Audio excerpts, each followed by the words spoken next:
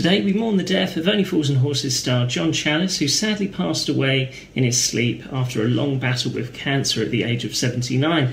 John was best known for playing Boycie in the BBC sitcom Only Fools and Horses, and also starred in The Green Green Grass.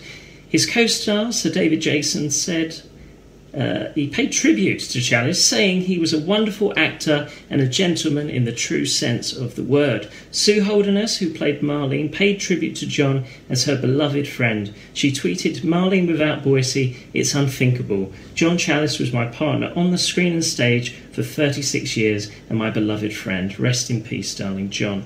I will miss you every day." Very sad, isn't it? There's been a huge outpouring of grief, and rightfully so, for John Challis, aka Boycie. Very sad, and it happened very suddenly. We just heard that he had cancer, and then he was gone just like that. So very sad, as I say. And in East Grinstead, my town, he performed at Chequer Mead quite a few times.